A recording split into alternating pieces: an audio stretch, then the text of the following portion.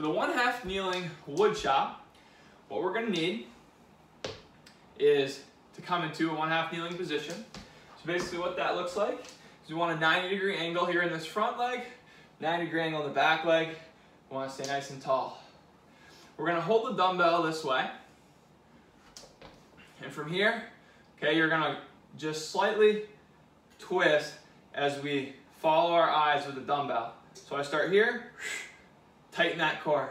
Here, keep the gaze forward, and then follow up here. What we want to avoid, here I'll do a few more. Notice that my left leg is up and I'm slicing across that, okay? What we want to avoid is big twists. So we don't want to twist in our lower back. We want to make that minimal, mainly being an upper body twist. Here is where we're going to feel that stretch in that core. Make sure they're exhaling.